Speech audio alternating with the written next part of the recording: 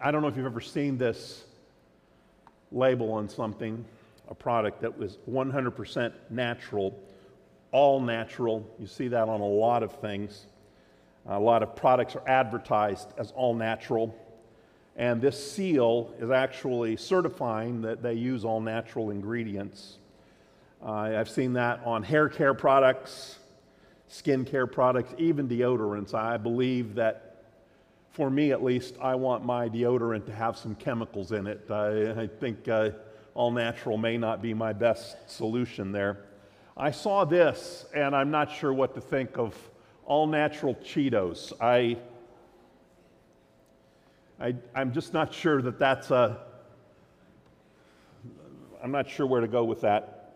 There are all natural insecticides and weed killers and fertilizers. Folks, let me tell you, if you buy all natural fertilizers, I don't think you want to look at the ingredient. I don't think you want to check the ingredients on that.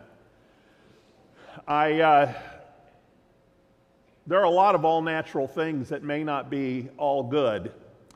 We are in Tornado Alley here, and sometimes all natural things happen to us. I was working with a friend on a wood pile one time, and we saw this all natural thing. That's not the actual picture I took because I wasn't going to get close enough to it to take a picture. I think he stepped on it, to be real honest. I don't think that's the right thing to do necessarily, but that's our response. I'll tell you what, I've gone to the zoo in Omaha several times, and they have that Rattlesnake Canyon thing, and they're behind glass, and they still kind of creep me out. You know, there's like 20 of them behind glass in the rattle, and even though I know they can't get me, they still, even though I know they're all natural, they still kind of, and I know you don't have to tell me, they all have a place in the ecosystem and all that, but they're still a little creepy. Jenny and I think it was just about a year ago, we were down in Florida, and we went out to the beach every day to look at this horrible hurricane that was supposed to come ashore.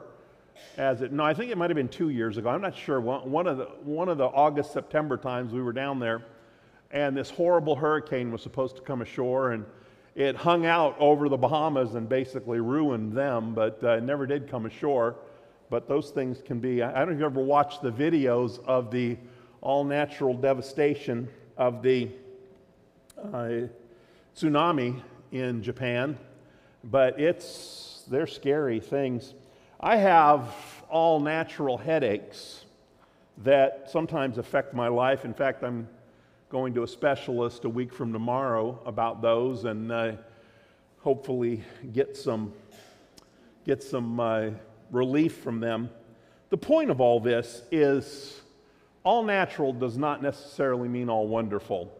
In fact, when you enter Scripture, the word natural actually is a synonym for broken or sinful. The word natural is not a positive word in the New Testament.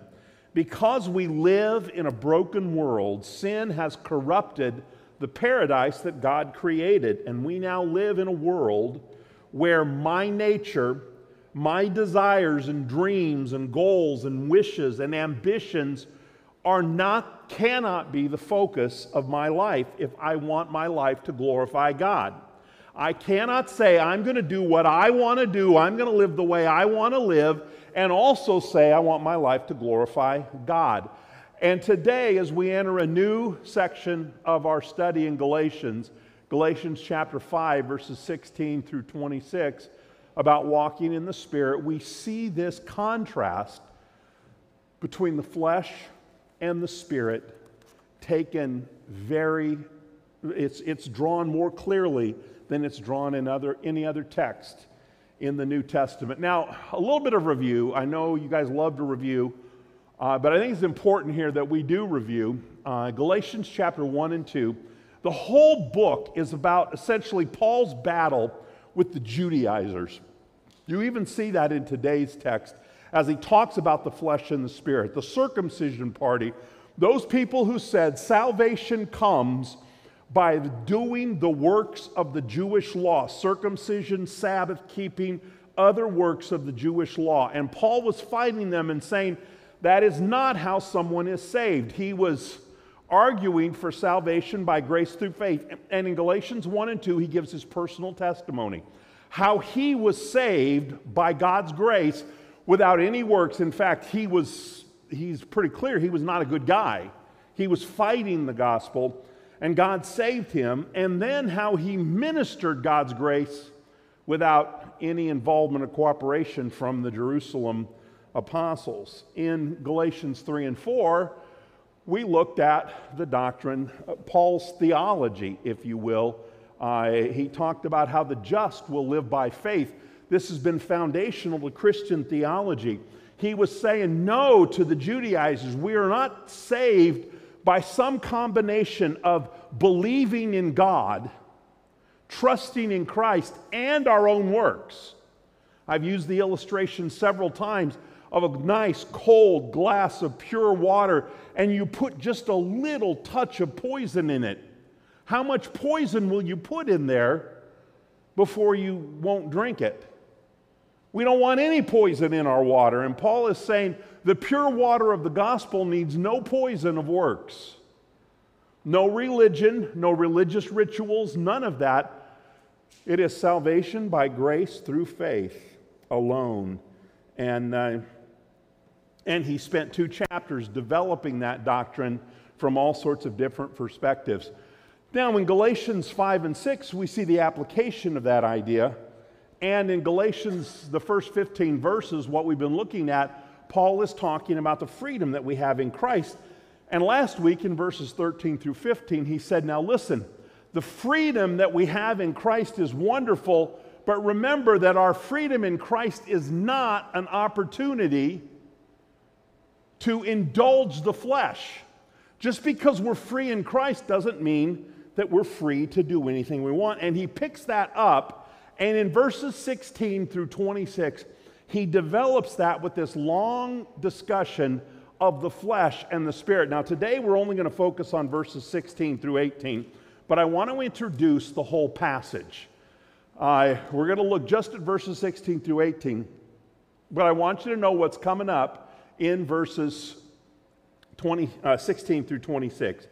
There's several background principles that we'll look at today, and then hopefully next week we'll get started. And I don't know how in depth I'm going to go into this, because less than 2 years ago, when I was preaching on the Holy Spirit, we took a fairly in-depth look at this. So I don't know exactly how deep I want to go into it again. We're at least going to look at it in summary form. The contrast between the works of the flesh, which are our natural condition, the way we live just because we've been born as human beings. The way it's our natural human condition. And then he says that's obvious. That's an obvious way to live.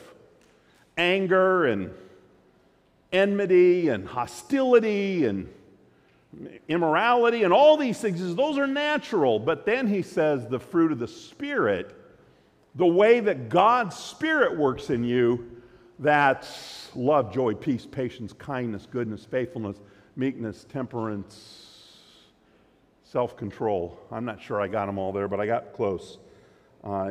That's how the Spirit works in you, the supernatural work of God. And then he closes with 3 admonitions in the last 3 verses. I want to go ahead and read the entire text.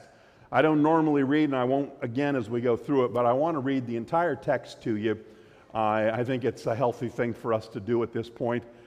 Paul says, I would say then, walk by the Spirit, and you will certainly not carry out the desire of the flesh. For the flesh desires what is against the Spirit desires what is against the flesh. This is the conflict that we're in. These are opposed to each other so that you do not do what you want. But if you are led by the Spirit, you're not under the law.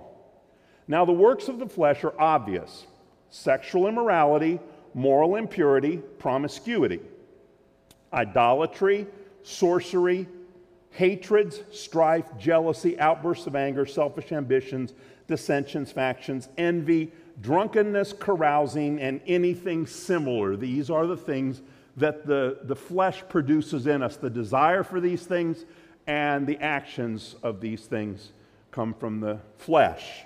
They're natural. I'm warning you about these things, as I warned you before, that those who practice such things will not inherit the kingdom of God. These are natural works, not the works of a saved person, even though very often saved people act this way.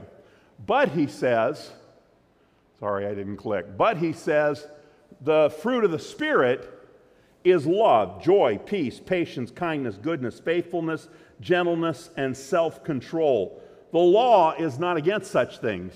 There's no law that prohibits these kinds of behaviors. Now, he says in verse 24, those who belong to Christ Jesus have crucified the flesh with its passions and desires. If we live by the Spirit, let us also keep in step with the Spirit. Let us not become conceited, provoking one another, envying one another. So what I want you to see today is perspectives on this conflict between the flesh and the Spirit. I think if you are a believer in Christ, if you truly have faith in Jesus Christ, you know that there is this struggle. Most of us realize that we are not what we ought to be. What I am, I've been a Christian now I'm closer to 60 years than I am to 55 years. Well, I'm close, I'm moving up. I'm 56 or 57 years I've been a Christian. It's a long time. And I look at that and I think I should be so holy that my head glows.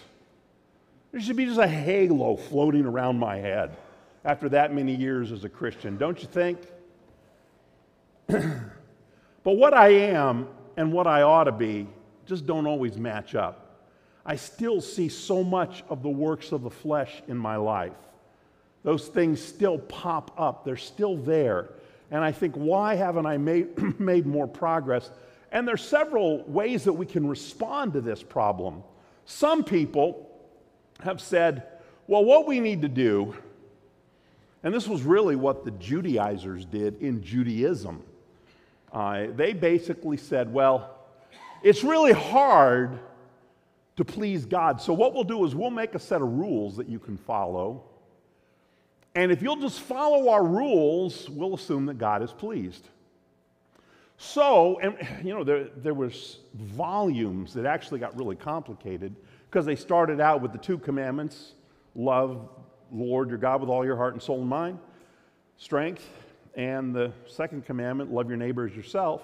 And God built 10 commandments on that. And then there were 613. Again, I didn't count those. Somebody else counted them. But it's a pretty standard number of other laws in the Old Testament. And then there are volumes of rabbinic laws built on that. The Bible says, rest on the Sabbath. The Jewish rabbis had volumes of laws. You could take, I don't know the exact number, but you could take like 1,012 steps on the Sabbath. Fine. If you took 1,013, you'd broken the Sabbath. So what they would do is on the day before the Sabbath, they would take a chair from their house and they would put it 1,012 steps away. So then they could go to that chair, and that was their house, and they could take another 1,012 steps from there if they wanted to go somewhere. So there were all these rules, and they had all, Jesus even talked about that. He said, you have rules, but you find ways of getting around them. Rules about tithes, but you find ways of getting around them. You find ways of circumventing all of God's laws.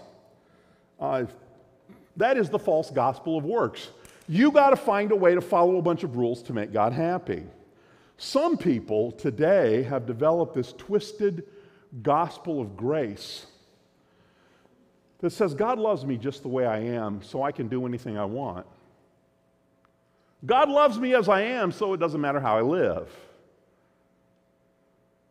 God loves me as I am, so whatever I am and whatever I do must be okay with God.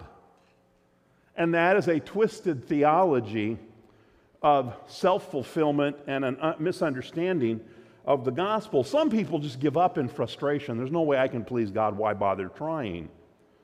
So the question is, how can sinful people like me and you, who fall short of the glory of God on a daily basis, how can we live lives that are pleasing to God? Now, I need to go back to last week's message, and I know that my messages from week to week stay absolutely fresh in your mind. Amen? Okay. But last week, I think it was last week, see how fresh they stay in my mind? I showed you a coin and said many of the truths that we teach, there's two truths taught in the Bible that are held in conflict with each other.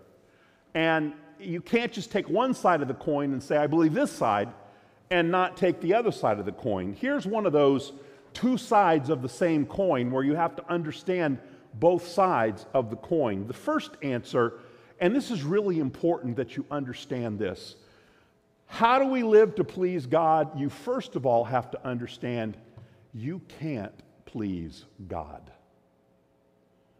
Nothing you will ever do will please God.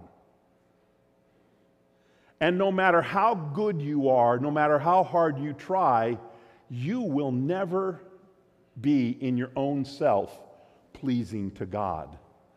God is pleased with you today because of Jesus Christ who died for your sins. If you are in Christ, God is pleased with you because you're in Christ. He's pleased with you eternally and infinitely.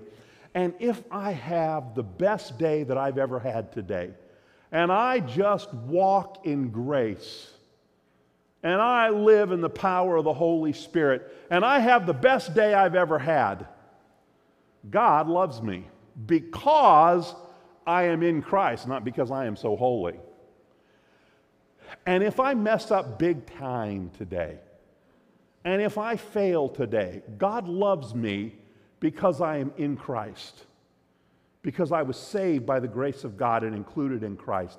God's pleasure is not based on me doing this or that or how I live my life. God's pleasure is based on what Jesus Christ has done in us. So that's the first answer, the first side of the coin. Here's the second side, though. You can't just take one side of that. I know people who just take the first side, and God is pleased with me in Christ, so why does it matter how I live? I might as well do this, or I might as well do that. No, you can't just take that side of it. The second answer is a little bit harder. God has placed His Spirit in us to remake us, to reform us. You are God's flip project. You ever watch any of those house flipping programs on TV where they go into this old beat up rundown house that looks like it ought to just be burned down, and they go in and they tear it out to the studs, sometimes replace some of the studs, and they rebuild it from the inside out? You are God's house flipping project. And He puts His Holy Spirit in you as the master contractor who goes to work inside of you and remakes you to look like, act like, be like Jesus Christ. And it is not human rules that make you that make God pleased with you. And it is not certain cultural norms. God is not pleased with you because you adhere to certain ways of living. God is not pleased with you today because you conform to a certain group. A lot of times we act like, well, if you conform to a social group, a certain political point of view, or a religious group, if you just conform to the group, there is so much pressure to conform in Christianity today. If somebody is a little different, we let them know it. That's not how we behave. God is not pleased by our conformity to social norms or human rules or any of that. He is not pleased because you find yourself or maximize yourself or any of that. That's not what He's about. He's not pleased. Now listen, you got to understand this, because these things can be helpful. It is not going to counseling or finding an accountability group that please God. I think there are a lot of people that benefit from going to counseling. Some of you have, and if you need it, go. And I think a human accountability group can help you, where you have friends who keep you on track. I'm not speaking against those things. What I am saying is that the key to pleasing God is not those things. I hear it all the time. Well, you'll never grow in Christ if you don't have an accountability group. Well, I'd just like you to show me that in the Bible. What the Bible says love one another. There are a lot of one another, so if you want to go there, that is important. But what the Bible says is something different. And it's not even, and you know, after 16 years, I'm coming up on my 16th anniversary here, you know that I am not opposed to sound doctrine. I think it is very important. But there are all sorts of Christians who act like if you just have sound doctrine, everything will be okay. If you just have your doctrinal P's and Q's in order, everything will be okay. And none of these things are how you walk and please God on a daily basis. It is by walking in the fullness of the Holy Spirit so that you gradually become more like Jesus Christ. The purpose of your life is not to find yourself or to become part of a group and become like the group. It is to daily become more like Jesus Christ. And that is what this passage is all about. It says, don't walk in the flesh, but instead walk daily in the Spirit. That's what walk in the Spirit means. And so what I want to do now is introduce you to the combatants in this conflict that we see in Galatians 5:16 through 26, and especially in this passage.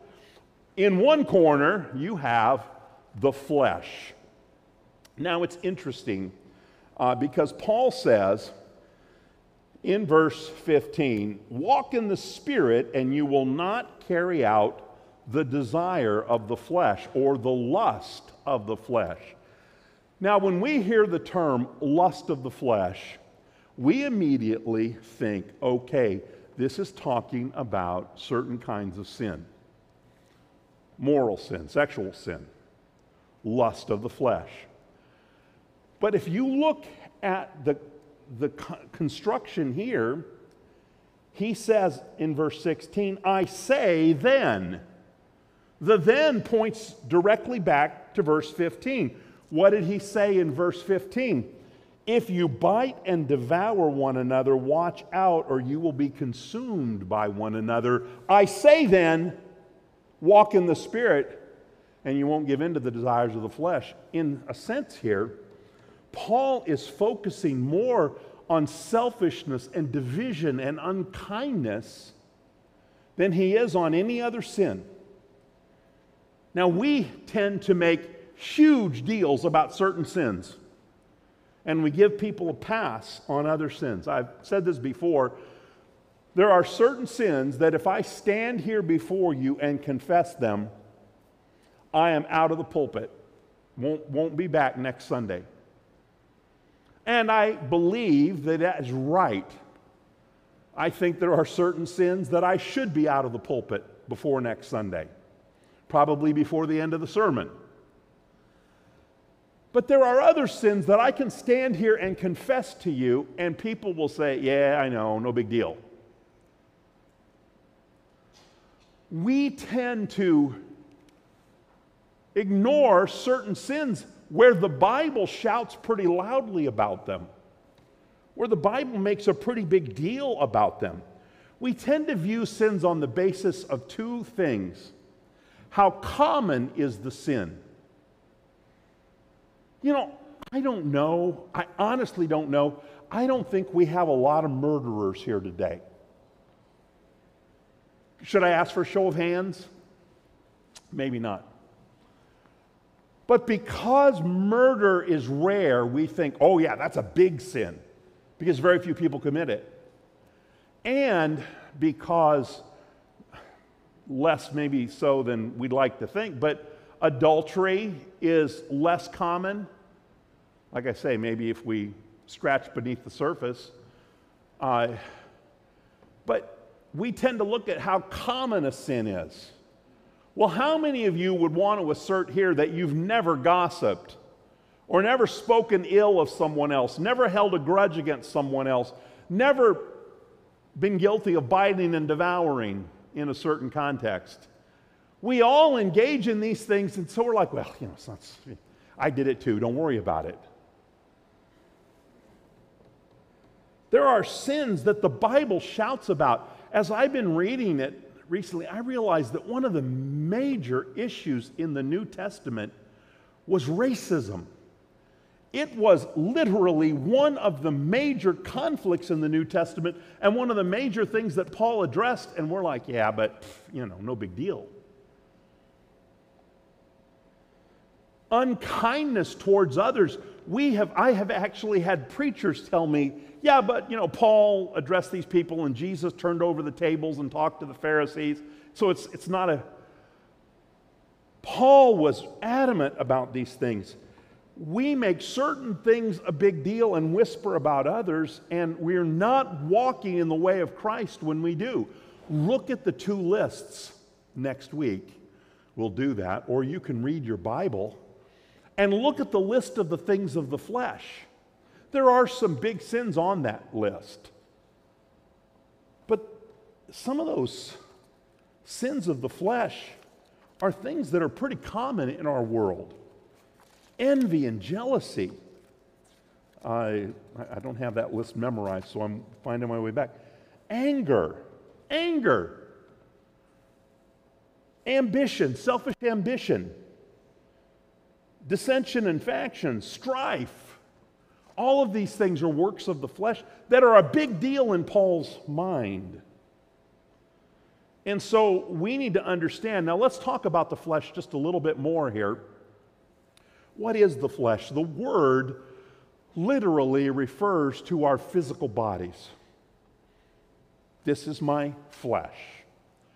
But Paul is not, and he makes it clear that he is not, and the Bible is not dualistic. Where the Spirit, there were dualists in the New Testament time, and they were very strong. When we studied church history on Wednesday nights, we talked about them, who taught that the body was evil and the spirit was good. And so anything physical was automatically evil. And Paul did not teach that. God made the world. He called his creation very good. He made a man and a woman, and he called that creation very good. So the physical world, and even the enjoyment of the physical world, is not evil. But because sin has corrupted the physical world, because sin came into this world has been corrupted by sin and is no longer naturally, instinctively good anymore. And my natural desires, I can never trust my heart. I can never trust my natural desires. The Bible says, Proverbs says, the fool trusts in himself. Trust in the Lord with all your heart, and then lean on your own understanding. Oops, I saw some head shaking. Did I make a misquote there? Trust in the Lord with all your heart, and do not lean on your own common sense, your own understanding, your own ability to discern right from wrong. Don't lean on yourself. And that's not just a couple of verses cherry-picked here and there. That is a common theme from Genesis to Revelation. That we are to lean on God's word and God's truth and not our own understanding. And so the Bible uses the term natural as a synonym for unredeemed or sinful. And this is the one side of us, the flesh, the way that we are made. From the moment I'm born, my instincts, my desires, I've said this before, you never have to teach a child to be selfish. You never have to teach a child. Children just naturally grow up lying. You don't teach that. Maybe they learn it from their parents, I don't know. But I don't know why I looked at you, Josh, when I said that, but because he's sitting there with my grandkids. But these things just are instinctual. They're part of our natural. But then in the other corner, we have the Holy Spirit. And the moment that we are saved, the Spirit comes to dwell inside of us, and He works inside of us, fighting with the flesh to teach us the ways of God, convict us of sin, and conform us to Christ. And so the Spirit is working inside of us saying, don't listen to your own desires, but instead walk in the ways of God. And Paul here describes that as a conflict. The greatest spiritual warfare is not between us and demons. It's between us and the Holy Spirit that dwells inside of us. It's between my own natural desires and instincts and the Holy Spirit who dwells in me. And my life is a constant battle between my own nature that still desires sin and the work of the Holy Spirit in me to pull me towards Christ and to conform me to Christ. And every day I have to decide whether I will cede authority in my life and control in my life to the Holy Spirit and cooperate with His rebuild, reformation project. Will I let Him flip me to become more like Christ, or will I insist on doing it my own way? So, we have the combatants, the flesh and the spirit. Now, Paul in this passage gives us several concerns. Or, I guess I went with concerns because I don't normally alliterate my points, but it worked out pretty well here. So here's 4 things that I want you to see briefly as we look. First of all, in chapter 5, verse 16, we find out that the Spirit is our power. Look what he says in chapter 5, verse 16. I say then, walk by the Spirit, and you will certainly not carry out the desire of the flesh. Now, what he's doing, once again, you have to see everything in Galatians against the backdrop of Paul's battle with the circumcision party, with the Judaizers.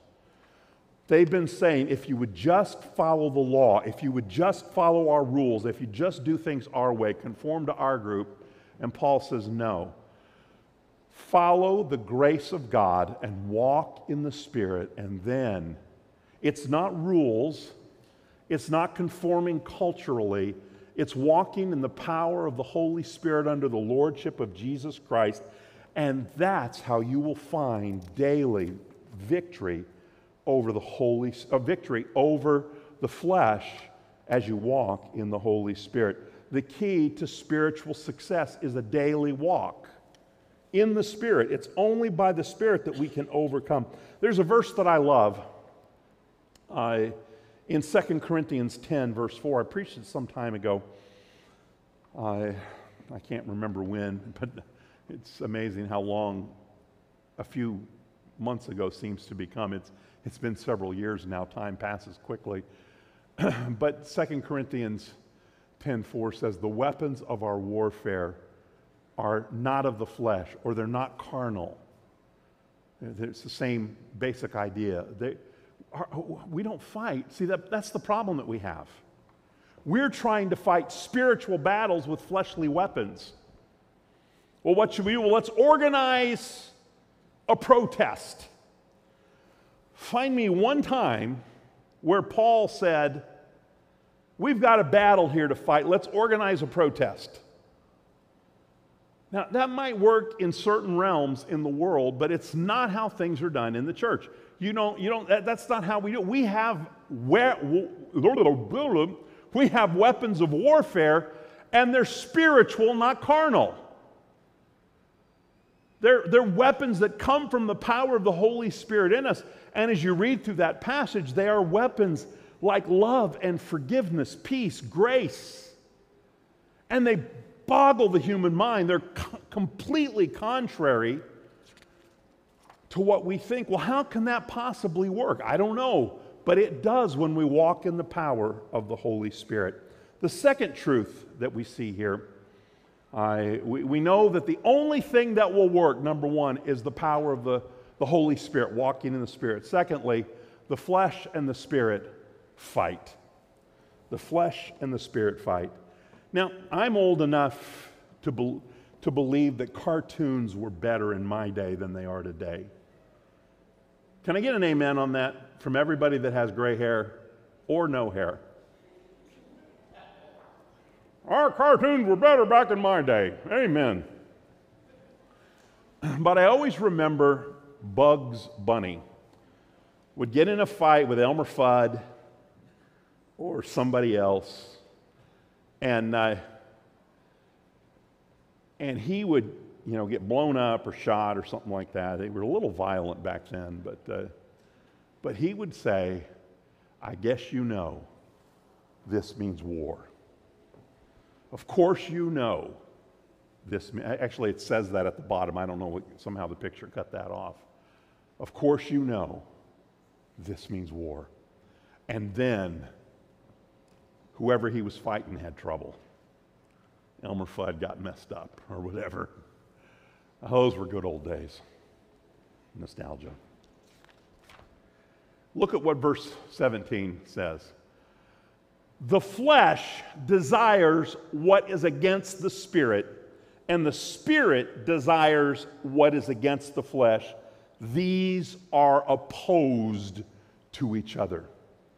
When the Holy Spirit takes up residence in your heart, at that moment that you are born again, it happened the moment you were born again. The Holy Spirit took up residence in your heart, and he stood and he squared his feet, and he looked at the flesh, and he said, "I guess you know this means war." And your heart, your soul, has been a battleground between your natural tendencies and instincts and the work of the flesh, and the work of the Spirit in you, and they cannot peacefully coexist. The Spirit will not partner with the flesh, and we've tried to make it so that the Spirit of God will be like, "Well, I just want to make you all you can be. I want to give you your best life now." I don't know why I keep using that phrase, but I just want to make you all, I just want to help you reach your potential. No, the Spirit of God wants to help you find Christ's potential in you. He wants to take you so that you start living the Christ life in you. That's the fruit of the Spirit. The fruit of the Spirit is basically the life of Christ. Christ was love, he was joy, he was peace, he was patience, he was kindness, he was goodness, he was faithfulness, gentleness, and self-control. If I got those right, that'd be the first time in 40 years of preaching. Don't check me out, because maybe I will when I watch the tape later this week. Watch the video later this week. But we're like, that's the life of Jesus. That's who Jesus was. And the Holy Spirit wants to stop the flesh from working powerfully, and he wants to start Jesus working in you. And there is an internal, eternal, infinite conflict, and they cannot peacefully coexist. And the flesh is strong. Look at the last half of verse 17, the part that I didn't read before. Flesh desires what's contrary to the Spirit desires what's contrary to the flesh. They're opposed to each other, and you don't do what you want. I had a small group leader tell me one time, he said, "We always do what we want to do. We always do what we want to do." And I said, "Brad, what about the Bible?" Not this Brad. "Brad, what about the Bible?" And I actually read Romans 7 to him, but this passage says the same thing. Romans 7's Paul's idea of a tongue twister. What I do not want to do. What I want to do, I do not do. And it goes on and on like that. But he says here, you don't do what you want to do. It's a constant conflict. And we'll say more about this later, but the simple fact is, the works of the flesh are immediate. All you have to do to live in the flesh is be born and grow up. They're obvious, they're immediate. But the fruit of the Spirit takes time. A few months ago, I planted some tomatoes. And then I went away to the convention, and 5 of the 8 plants died, so I replanted some of them. But there's green tomatoes. And I thought about frying some of them, but I did that once and they're horrible. I don't know if you like that movie, but fried green tomatoes are absolutely horrible. I just tried them because I thought, well, I might as well.